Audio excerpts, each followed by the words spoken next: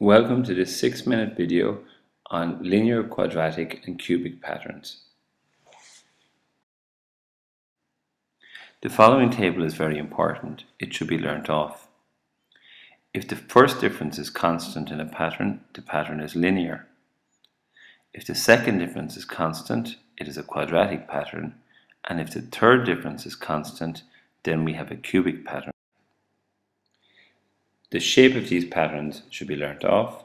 We should also know how to find A. We're going to look at an example now of a cubic pattern. Express the n term of the number pattern 1, 13, 51, 125, 247 as a cubic polynomial. Well, we'll write out the pattern first, and then we write out the first difference. The difference between 13 and minus 1 is 14, 51 and 13 is 38, and we get 74 and 122. And now we work out the second differences. Between 38 and 14 is 24, we get 36 and 48. And lastly, we work out the third differences. Between 36 and 24 we have 12, and again we have 12 between 48 and 36. So in this example, we see that the third difference is constant, so we conclude from this that we have a cubic pattern. So what does this mean? If we consult the table, we see a cubic pattern means the third difference is 6a, and it follows this cubic pattern given here. Okay, so 6a is the third difference, which is 12, so it follows a must be 2. Cubic patterns, it follows that an cubed plus bn squared plus cn plus d is a cubic pattern.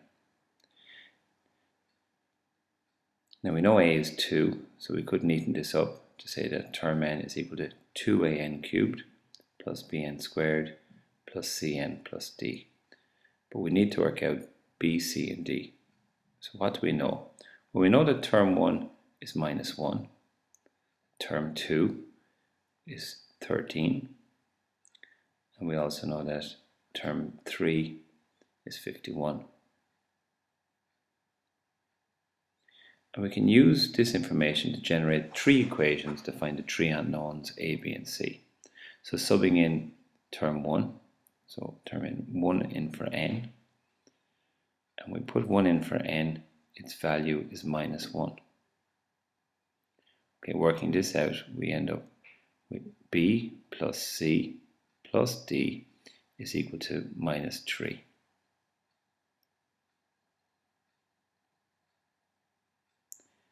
When we stick in 2 for n, the value of the term becomes 13.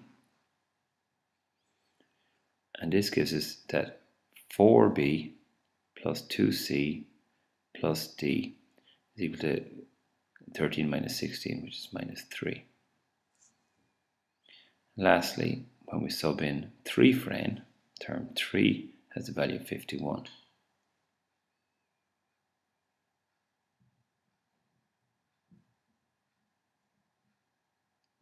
Neatening this up, we get 9b plus 3c plus d is equal to 51 minus 54, which again is minus 3. So now we must solve these 3 simultaneous equations. Now I'm not going in how we do that in detail here. It's assuming from the chapter in algebra that you know how to do this already. But if we look at it, if we subtract the first equation from the second, we get 3b plus c, the d's cancel out, equals 0. Then if we subtract the second equation from the third, this gives us that 5b plus c, and the d's cancel out, and this equals 0. So this gives us 2 more equations, this time just in b and c. So we should be able to solve these quick enough. We'll call these equations 4 and 5. Now if we subtract 4 from equation 5, this gives us that 2b, the c's cancel out, equals 0. Therefore b must be equal to 0. Now we sub this into equation 4, and we see that 3 times 0 plus c equals 0. So it follows that c is also equal to 0. And lastly, we sub these values into equation 1 above.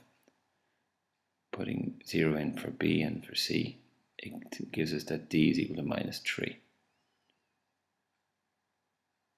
So now we know what b, c, and d is, so we should be able to write out our general term. So we're basing it on the formula that term n is equal to 2n cubed plus bn squared plus cn plus d. But now we know what b, c, and d are. So our cubic expression is 2n cubed plus 0n squared plus 0n minus 3. Neating this up, this is 2n cubed minus 3. And that's what term n is equal to. Okay, so let's just overview this question. To summarize, dealing with these questions, first we write out the first difference, second difference, and third difference until we meet a constant. Then we apply what we know from the table to work out what a is. And then we generate simultaneous equations.